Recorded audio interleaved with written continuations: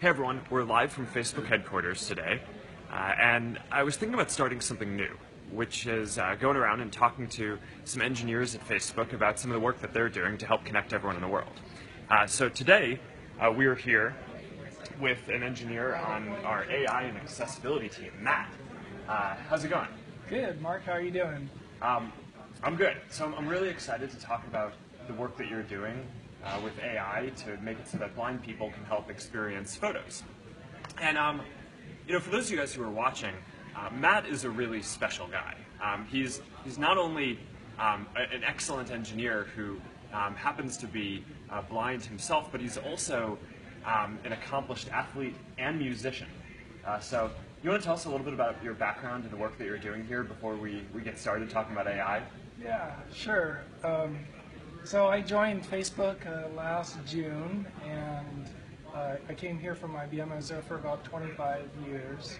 And yeah, like I said, I spent some time on the bicycle racing tandems, competed in the Atlanta, Sydney, and Athens Paralympic Games, and had a second major in pipe organ performance along with electrical engineering. That's and what classical I did. piano. Yeah, so now I don't have ready access to pipe organs anymore, but I do have a piano. All right.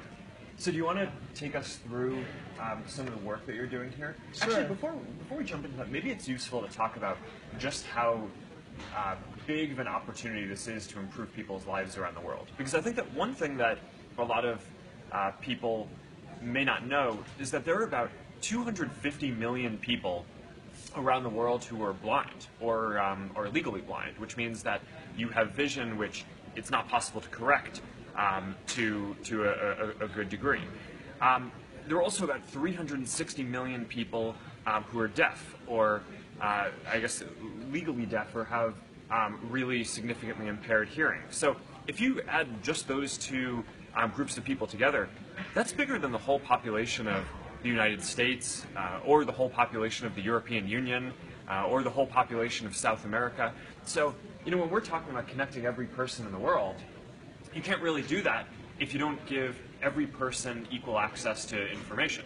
And that's really what we're talking about doing here, is making it so people who can't see, we can show them the context and information from their friends in different ways by reading it to them. Or if you can't hear, to be able to read what's in a video, so that way we can show the text in a caption. So, with that introduction, let's get into some of the work that we're doing here. All right. So I am on the accessibility engineering team, and yeah, it's our primary objective to equip all of our teams in Facebook with the abilities they need to design and deliver experiences that are enjoyable for everyone. As you say, whether or not you can see, whether or not you can hear, whether or not you can use your hands or even have hands at all, right? And so what we're doing now with this AI is using object recognition or machine vision, computer vision, in order to look at photos for people who are blind. And I think to make it real for people, let's just do one quick little demo, and then I'll talk a little bit more about what this demo means in terms of how it benefits people who are blind. So we're going to use a computer exactly the way I do for a minute. So the screen is black, and I'm going to use the keyboard to read through a story from Facebook newsfeed. This is actually a web page where we pulled some public content out of my personal news feed and put it into this demo page for automatic alt text. So the first thing it's going to tell us is who posted the story. Heading level 5, link, Clara Valentine. So it said it was a heading, that it was a link. That's because it's the beginning of a story, and if you click on Clara's name, it'll take you to her profile. So Clara posted the photo. Link, February 26th. And she did it on February 26th. Now the next thing we're going to hear is what Clara wrote about the photo. Sunday night splurge. Sunday night splurge. So that's that's pretty typical, like, what people say about photos. Not a whole lot. And before that, before we had automatic alt text, this would just say Clara's photo. So this would be kind of a throwaway story for me. I would just sort of move on to the next thing and feed. Now, with automatic alt text, Link, image. Image may contain : pizza. so I found out that she shared a picture of pizza. And Screen curtained off. if we look at the screen, you know, we got a pizza, right? So that might seem pretty trivial to some people, and you know, just adding a single word to this story. But what's most important here is not that single word, but actually how that word got there. It's a result of the computer machine learning that capabilities provided by our AI team. And what this means to me right now as somebody who works in the field of accessibility, is in the 30 years that I've been blind, there have been lots and lots of improvements. Most of them, they make life better for people who are blind, but incrementally so. Every now and then, like maybe once every 10 years, we get something new and game-changing that just opens new doors, that, you know, vastly new possibilities. And that's what I see this is. This single word, pizza, is actually like a baby step taken by somebody who's going to change the world. Think of it like as Abraham Lincoln's first step as a child, or Gandhi's first step as a child, right? I mean, that's, to me, that's what this is. So let's talk for a second about what went into the AI that was able to look at this photo and tell you that it was a pizza. Do you want to explain that? Yeah, well, the first thing that we had to do, notice that this pizza has pepperoni and olives, right? And part of the design decision here was, when was it good enough? Like, when did we get enough information out of the machine learning to provide something useful? And that's balancing what we call precision and recall, right? So in this particular case, the pepperoni and olives, while they may have been recognized, it got filtered out because we weren't absolutely confident that, or I shouldn't say that, we didn't have a high enough level of precision to be confident that we want to include that information in the description. And so at this point in time, a big part of what we're doing to make automatic alt text work well is make sure that we're balancing precision and recall in a way that gives people enough information for it to be useful, but also gives them or prevents us from making mistakes that will, so they will not begin to ignore the automatic alt text because they don't trust it, right? And this is the result of a lot of the new research that we're doing in deep learning neural networks on our AI research team. One thing that I want to call out, because this is a live video, you know, anyone who's watching this can ask a question for me and Matt, and we'll try to jump in on and explain what's going on here. You know, one thing that I think a lot of people might have missed is you're using a screen reader to read what's on the screen. And you know, I bet most of the people who are watching this have never seen that before. So do you want to talk for a second about what that is and how that enables blind people to read the context on the screen? Sure. The screen reader is reading text on the screen, but you saw us reading a lot more than just the text on the screen. The way that works is we have code in our web pages that essentially describes what the text on the page means. That code is interpreted by the browser, which then builds what's called an accessibility layer into the operating system through accessibility APIs. And that information is then extracted by the screen reader and presented in a way that a person can understand. So I can operate this reading cursor on the screen with the keyboard, and it will give me information that helps me understand what's on the web page. And if I go to the next story, since they all start with a heading level 5, I can just press the 5 key. Heading level 5, link. Clara Valentine. And I'm on the next story. And Link. February 26th. I press the key to go to the next item, the right arrow key. Button. Link. Celebrations. And it tells me there's the tag, celebrations. It tells me it's a link. Happy it's Thursday. Here's this case she wrote happy it's Thursday, right? And you can see Link. Image. Image may contain : 3 people smiling outdoor. it tells me there's 3 people, they're smiling. I like that. And that they're outdoors. Which in this particular case, it gave me a lot of information about the context of the photo. It's a lot better than Clara's photo. Well, but this is also a good example of how, even though this is a good start, it's really basic, right? I mean, it can tell you that there are 3 people and that they're smiling, and that's great. But so far, it isn't also telling you who's in them, right? Which a person who could see the photo could probably tell if those were their friends. Yeah. So this is a good reminder that even though this is such a big step forward, like you said, it's really only it's like 1% done, right, compared to what it will be in the future. Once we're actually able to determine more of the details of what's going on, tell you who's in the photo. And we have probably at Facebook the best face recognition system in the world.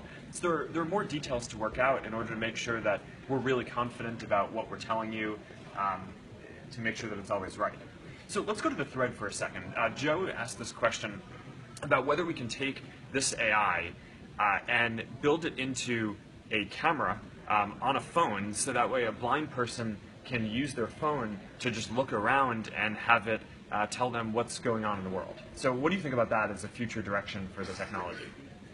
That is exactly one of the things that we have in mind. So that, blind people, we have found they enjoy photos as much as anybody else, and they don't just like knowing, like seeing what other people produce, right? They want to share too. Like when I'm traveling, and if I'm not with my family, they can all see, right? My wife and kids would love to see photos that I take of where I am, but it's really hard for me to do that if I don't know what's in the frame, right? So I would love to share that kind of information. So how long do you think it's going to take before we get there?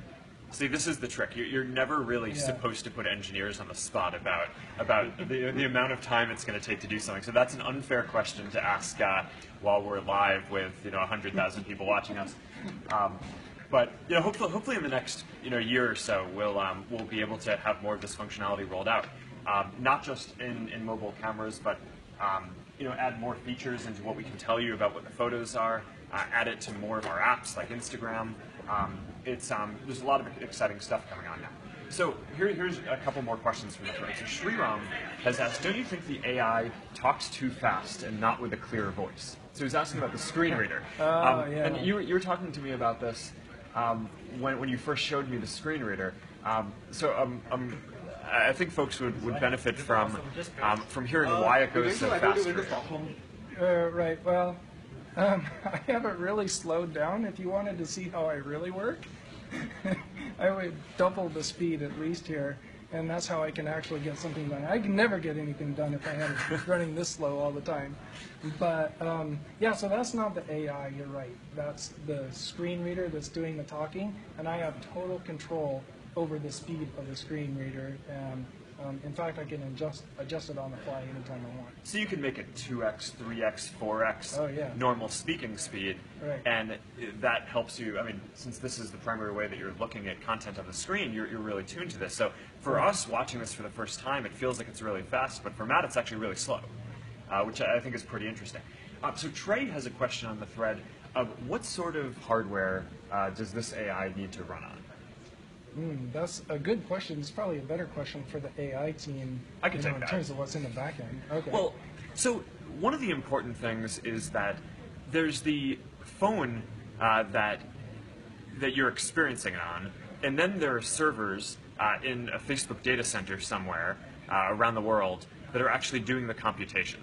So what we're going to do, when we're building it into an app that's on your phone, right? So this is already rolled out on iPhone and iOS. and we're going to roll it out on Android, I think, sometime this week. Yes. And then, eventually when we get to the vision of having this rolled out in, the mobile camera, so that way a blind person can just point it around and have it read to them what's going on, that computation isn't actually all going to happen on the phone. It's going to take a segment of the image, send it back up to our servers really quickly, and then within a second, our servers and our data centers will compute what's in the photo, and then send that data back, and it'll be read aloud from the phone. So the trick is that it actually doesn't require a whole lot of computational power on your device in order to be able to run. All right. So here's a question that I think is interesting, and then we should, after this one, we should get to one of your future projects that you're working on here. So Parth from the thread is asked, how does a visually challenged person like you contribute as an engineer at Facebook? And how do you overcome the challenges of not being able to see the product that you're building? I think that's a pretty fair question, but the answer is amazingly simple. I actually work in the same way that almost everybody else works. So if I'm working on code, I literally read the code with the screen reader exactly the same way I'm reading this story here, and I can read through by line, by unit, by character, and so forth. And I can type on the keyboard as fast and easily as anybody else. I was really lucky. My mom taught me how to type when I was in the 2nd grade, before I lost most of my vision. So that was pretty good. I was touch typhus as a young kid. Yeah, it's amazingly simple when it gets right down to it. My life is almost the same as anybody else's. And one important thing that we really try to stress at Facebook is you need to experience how people use your product in order to build for them. So, in addition to accessibility, and I mentioned earlier that there are almost 250 million people around the world who are blind or legally blind, and a lot of people don't know what that's like, and actually building that product I think actually helps you build tools that are going to serve those folks. But we do this all over, right? So we do this with connectivity for people who are on networks that are slower or less reliable around the world. A lot of people are on 2G networks and not 3G or 4G networks. So we actually do a lot of work at Facebook to build tools to simulate what those conditions are like, so that way when our engineers here are building, we can feel the way that people are actually going to use the product. So before we break today, do you want to show this this last project that you're working on? Yeah, I'm really excited about this because there are a lot of people who can see photos a little bit, but it's really hard for, so they might have some idea of what's in a picture, but for example, not be able to make out which person is which in a photo. Or there's people who are blind. We give them a picture. It says something like, 3 people outdoor, smiling, but you can't really give all the information about the photo in a short description. So our idea here is that you'd be able to touch the photo and Umbrella 1. And it would tell you what's under your finger as you move Umbrella around. 1. Let's see. Umbrella 1. Chair 1. Let's see. Umbrella 1. Let's see. Chair 6. Oh, there we go. So in this particular photo, if I would have had the automatic alt text before I started going through this, and it would have told me how many chairs are in the photo, how many umbrellas are in the photo, and so forth, then I'd be able to find out the arrangement. Or if there were multiple people, I'd be able to see how, how they are standing or sitting in the photo, and so forth.